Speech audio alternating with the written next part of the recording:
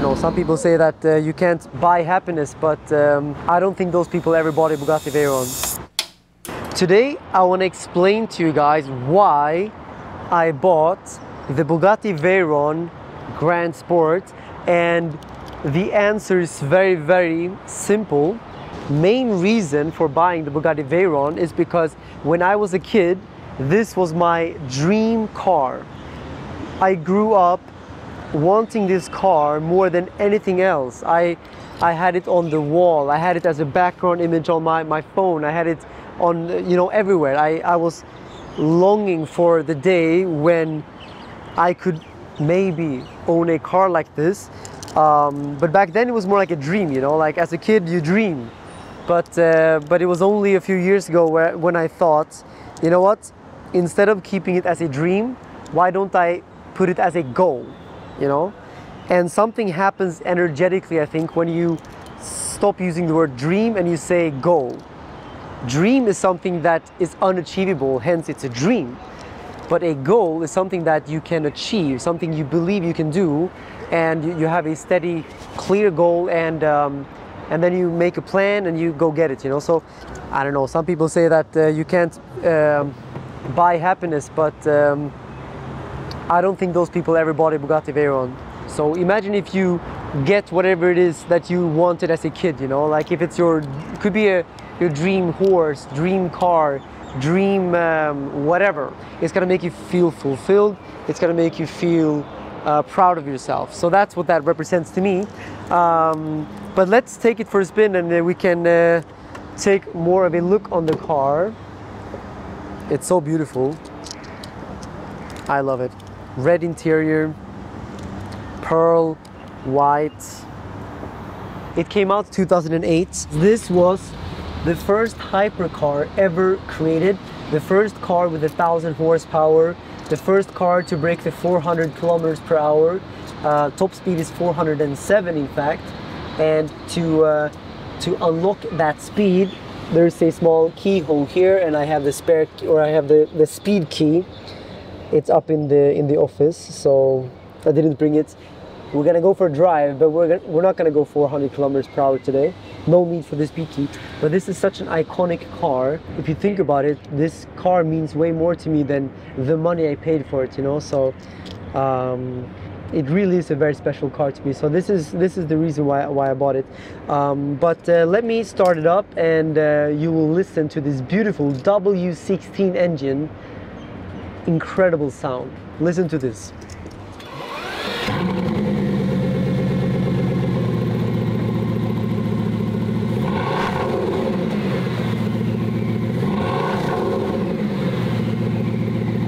That is a beautiful sound. Leave a thumbs up right now if you think that sounds absolutely incredible. But let's go for a spin right now. How does it feel driving on a normal day-to-day basis with this? I love driving it. It's not the best daily driver, that's for sure. I enjoy driving my Porsche much more when it comes to like daily driving. But when I take this baby for a proper spin and I go out on the big roads and I push down the throttle, then let me tell you, that is fun. The acceleration in this car is absolutely insane. I love it. Like, I love this car so much. But again, mostly what it represents for me and to me, rather than the driving experience, I would say. So I heard that this car has a crazy turning radius. Yeah, it's probably the worst turning radius of any car in the world. This car was meant and built to go super fast in the straight line, you know? But to turn, no, it's not really meant to turn. It's a bit funny, but that's actually the case. What is like the maintenance cost or something like this? Tires cost $50,000 to change. After 3 tire changes, I had to change all the rims as well. That's $100,000 because the tires were made only for this Bugatti Veyron specifically to go very fast, and they are glued to the rims, meaning that they need machines to like pull them off, and that destroys the rims. So after 3 changes, we need new rims. So yeah, it's quite expensive, and the insurance is $40,000 a year, and there are many expenses. They rack up quite quickly, let me tell you that. When did you say this car was made?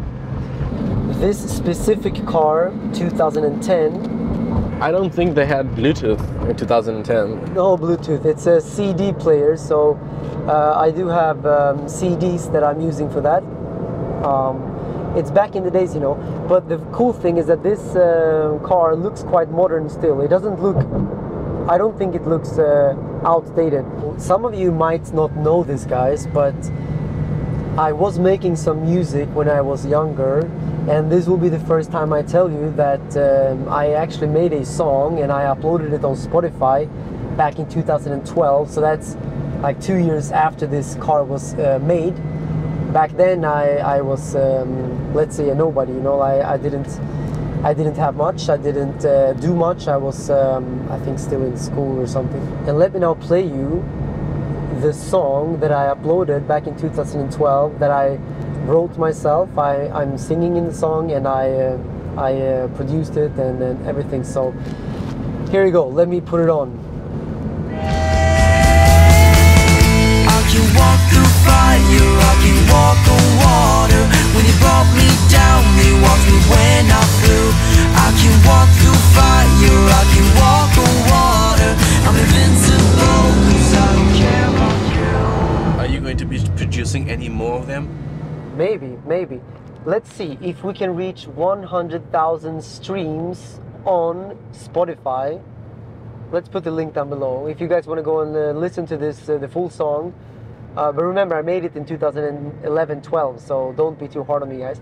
But yeah, go and listen to it, and when we reach 100,000 streams on Spotify, maybe then I will release a gift for you guys. So right now I checked my Spotify, and somehow you guys found the song already. So now I have 400 monthly listeners on Spotify. 400. So let's see if we can make that at least 1,000.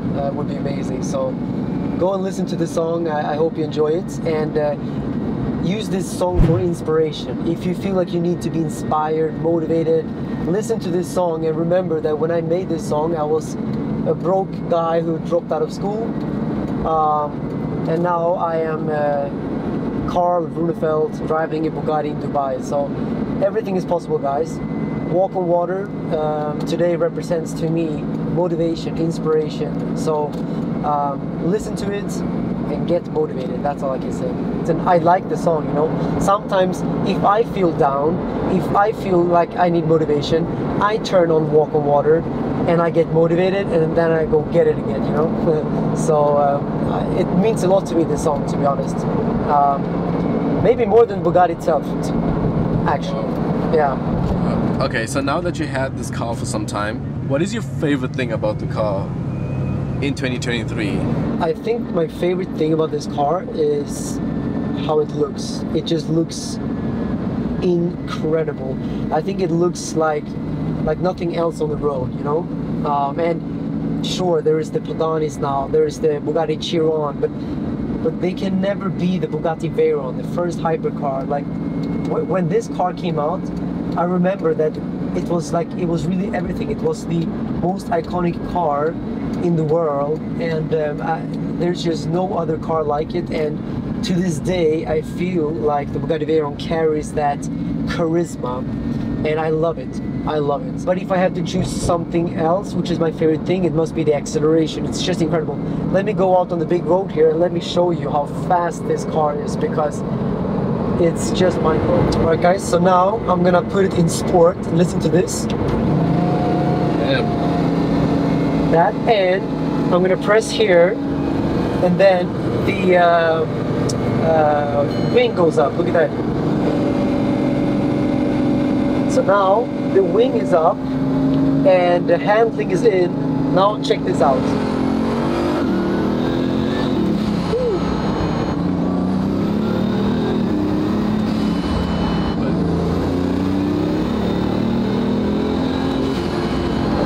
That is fast.